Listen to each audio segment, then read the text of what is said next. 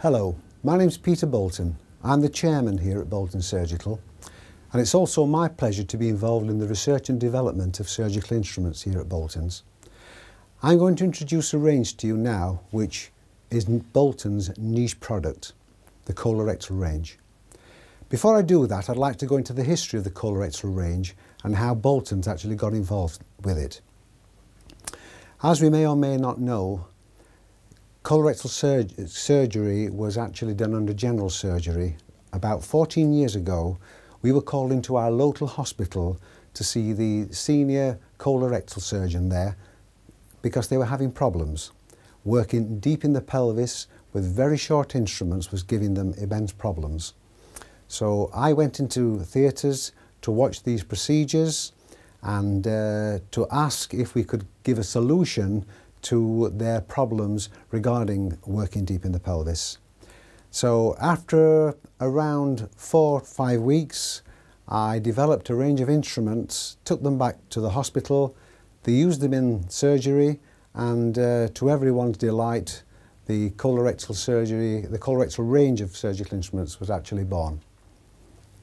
I'd now like to introduce you to the colorectal range. If you look at the table, you can see a vast array of colorectal instruments. Very difficult to show everything in this particular showing, but it will give you some idea on the vast array of instrumentation that's available through the colorectal banner. Starting with needle holders, extra long needle holders, like the Finicetto. When we're manufacturing instruments like this of extra length, I suppose the customer would think, well, what is the compromise? But in actual fact, every endeavour is made to make sure that the instrument performs as well as a short instrument. So everything is scaled up in size and strength, so there is no compromise regarding the quality and balance of these instruments. Moving on to the larger needle holder, the Mayo needle holder, which has the chunky jaw, again with the tungsten carbide, distinctive gold bows. Moving on to the DeBakey needle holder, same again, tungsten carbide, distinctive gold bows, nice fine jaws. Different styles of needle holders we have here. This is the Stratz, a unique design in its own right with its curved shank, its angled jaw, both laterally and post-laterally. Then we have the Norton Morgan double action needle holder, the compound action needle holder. The beauty about this is it gives the clinician far more control due to the amount of opening with the index finger and thumb. As you can see, the amount of movement that you get from this type of instrument as opposed to a conventional instrument. So by far, this type of instrument is very well received. This is a round-bodied needle holder. There again, tungsten carbide. It's got an angled jaw as well. It works on one ratchet, a press release, so you press it once to lock it and once again to undo the device. This instrument is suitable for transanal and endoanal repair. With that, we'll move on to scissors now. We've got a tungsten carbide Metzenbaum of 33 centimetres. There again with its distinctive gold bows and tungsten carbide and satin finish. This is a standard curvature scissor. We do extra curved scissors, as in this scissor I'm going to show you now, which is a black bow scissor, which as we know is the serrated edge scissor. But if you look at the curvature on that as opposed to the last scissor, this is purely surgeon's preference, but these are available through the catalogue and through the website, as you can see. We could do heavier scissors like the Gallagher scissor. As you can see the difference between that scissor and that scissor. You can see the difference in weights. There again, it's surgeon's preference. The Gallagher scissor has been around many, many years, and it's obviously named after the chap that actually invented them, which was Mr. Gallagher back in 1930s, I understand. Move on now to the Metzenbaum scissor. This one's even longer. This is 36 centimetres. Extra curve once again, as you can see. On these scissors we actually use a cosmetic finish called a satin finish, which finishes there, and a polish. We think this is more cosmetically appealing to the eye. Obviously an instrument has to function well, but we also like it to look good also. And obviously when you're opening a package of new instruments and you see something looks really nice, obviously it's a very good selling point, and Boltons take pride in this particular presentation. This scissor is a fistula scissor. You can actually see the tip of the scissor. It's sort of a tenotomy type end, very narrow for very fine dissection, with the distinctive finish again, the half satin and the polish finish on that there. Moving on now to tissue forceps. The Babcock tissue forceps, there again with the double action jaw, giving great movement to the working end, with little movement here on the bows. So you can see great benefits to that particular forceps. Moving on to the conventional mixed Leahy, very fine dissecting forceps. As you can see, really slim all the way down, and also a preferred instrument in the colorectal range for very fine dissection modes. Box standard hemostat with extra curve again, there you are, Spencer Wells type forceps. There again, half satin and the half polish, which we think is very pleasing to the eye. Move on to bowel clamps now. This is the Risano clamp with the atraumatic jaw. Atraumatic, of course, means non-trauma, so it's not a crushing clamp. It's just a clamp for sealing off the bowel, but doesn't actually cause any undue damage. 90-degree jaw on that. This is called the Seed House clamp. A bit heavier in stature. This is available in different size jaws, from 60mm down to around 30mm. This clamp is also available in, this is a right clamp, it's also available in a left clamp. So this again is down to surgeon's preference. The famous Doyen non-crushing clamp again with the DeBakey jaw, very steep curvature, but all part of the clamp family. Moving on to the purse string forceps, we have two purse strings here. Both got the same size jaws, but obviously different lengths. Very popular forceps these days. I'd like to talk about a recent development of Boltons, which is the flexible fistula probe.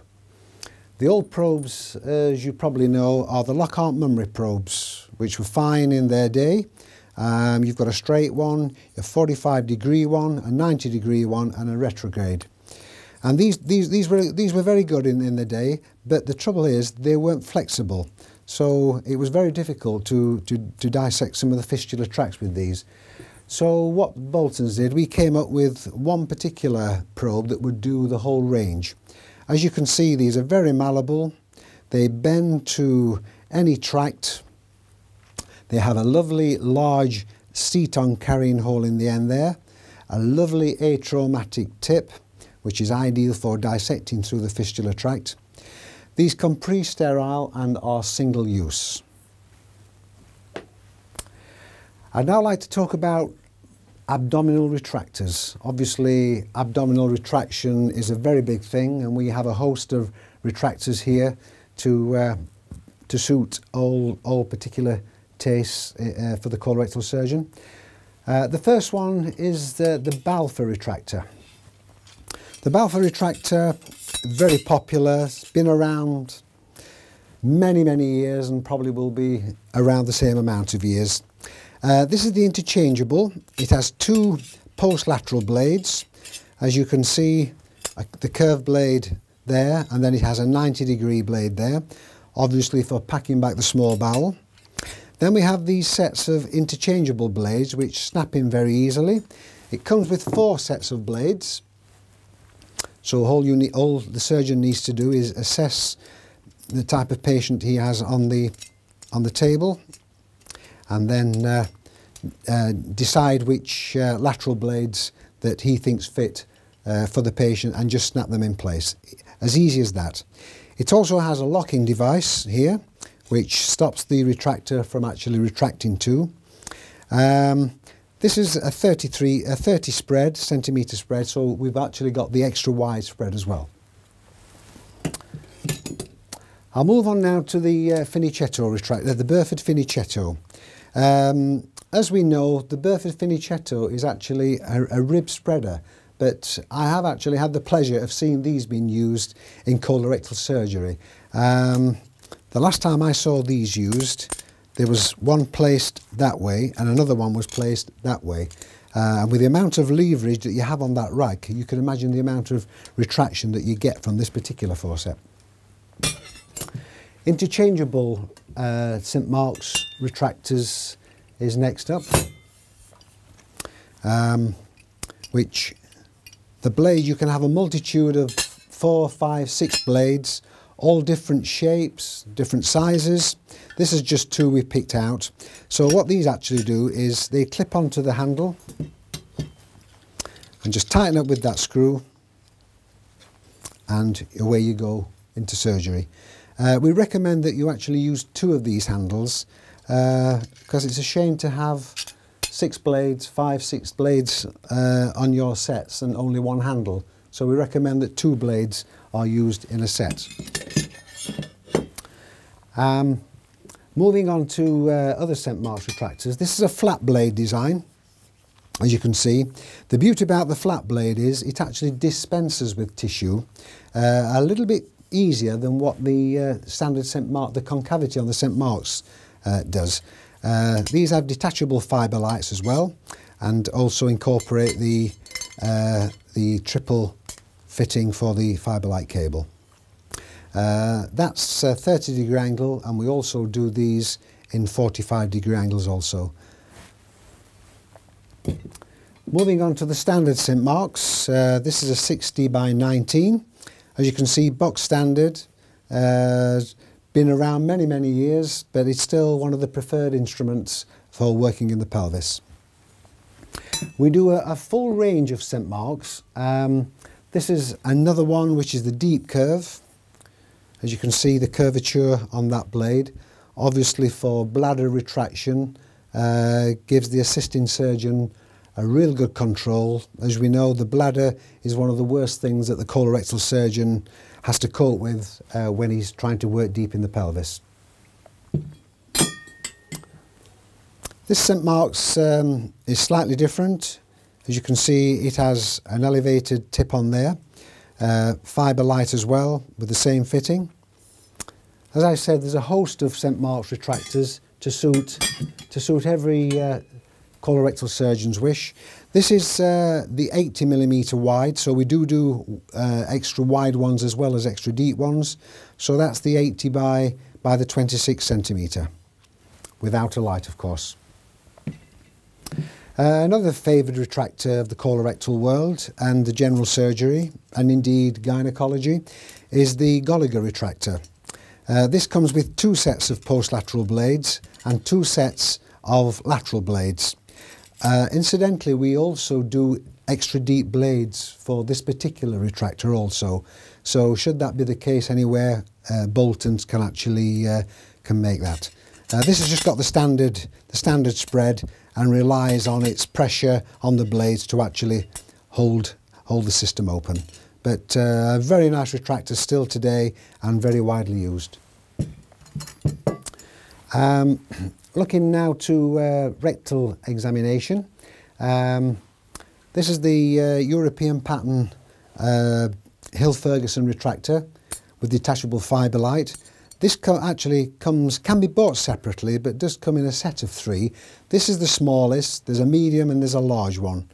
Obviously these are to view on the website or in the catalogue. Moving on to the Parkes anal retractor. This instrument is obviously a very old style of instrument, but nevertheless comes with 2 sets of interchangeable blades. and also an adjustable centre blade.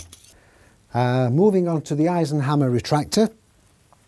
One key development in this particular retractor was that when we took over the colorectal range, these were all screw operated, which was slightly cumbersome, could be tiresome for the surgeon also. So what we did, we put a ratchet on. So that makes life a lot easier for the colorectal surgeon to do rectal examination, as you can see.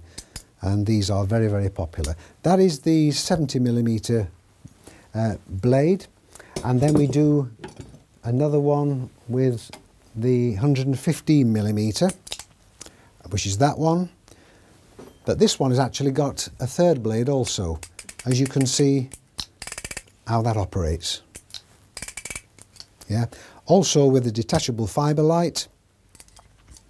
The beauty about the third blade is when you actually introduce the lateral blades into the anal canal, it tends to pull the mucosa, so viewing can become difficult.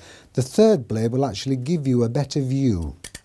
Not everyone's choice, but something we introduced a couple of years ago, and I must admit this third blade did prove to be a success. I'd like to show you a retractor that's certainly caused some interest this last couple of years. I was called in to see Professor Bill Heald of the Pelican Centre in Hampshire in the UK to look at developing a retractor to encompass the mesorectum during bowel excision. And what we came up with was this particular device, which is a reverse concavity St. Mark's. If you look at the conventional St. Mark's, you've got the concavity that way. On this retractor, it's the opposite way, as you can see. The beauty about this retractor is that when the surgeon's working their way down to the pelvic floor, it makes life easier because the mesorectum has a tendency to slip around with a conventional St. Mark's. But with this particular retractor, it encompasses the mesorectum, making life a lot easier for the colorectal surgeon.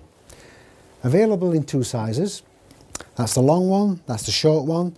They start at 6cm widths, but these actually go up to 80mm. So there is quite a selection available of this particular retractor. I'll just light one of these up for you so you can see the effectiveness of the fibre light.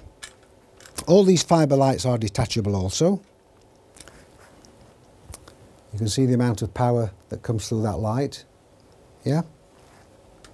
Obviously incorporating the triple fitting cable connector there.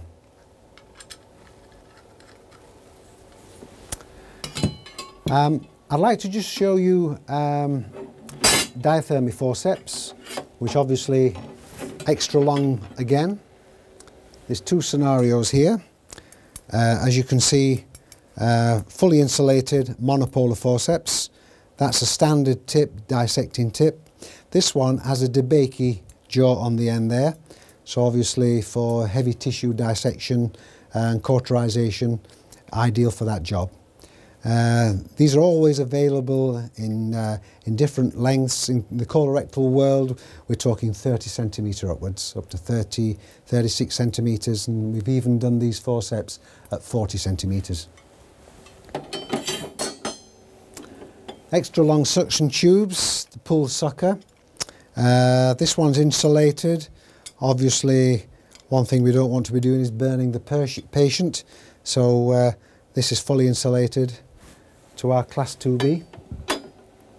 Just to give you some idea on the amount of work that is involved in producing a retractor like this, this is how the raw material actually starts out. So as you can see, there is a lot of labour-intensive work going on there. This has been a very small selection of the colorectal range, and it's been my pleasure to introduce it today.